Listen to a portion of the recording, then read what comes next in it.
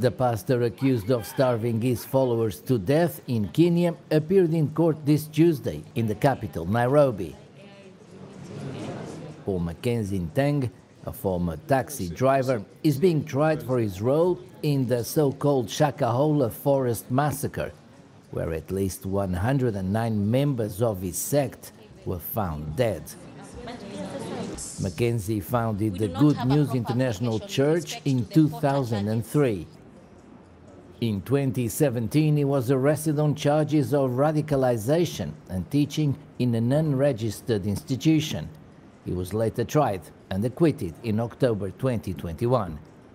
In March 2019, a member of his church was also charged with cruelty and neglect of children, in what raised further questions about his sect.